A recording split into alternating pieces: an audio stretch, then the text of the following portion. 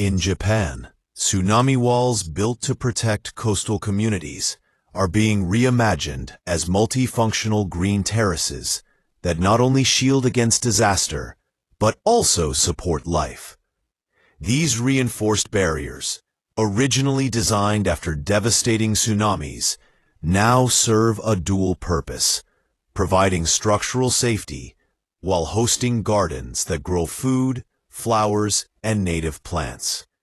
The green terraces are constructed in step layers along the face of the seawalls, with each level filled with soil, irrigation systems, and carefully selected vegetation.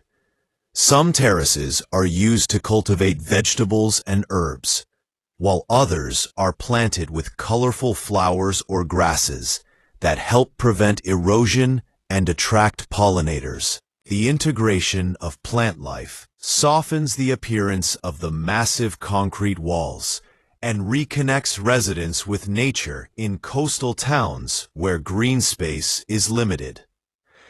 In addition to enhancing local food production, these terraces provide ecological and psychological benefits. The greenery helps absorb rainwater, reduces heat buildup on the concrete surface, and improves air quality.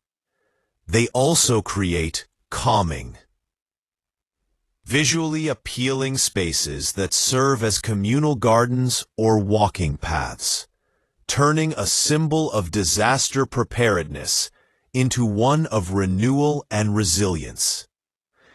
This blend of engineering and environmental design reflects Japan's deep respect for harmony between human life and nature. By transforming protective infrastructure into green living systems, the country is setting a new standard for how cities can adapt to climate threats without sacrificing beauty or utility.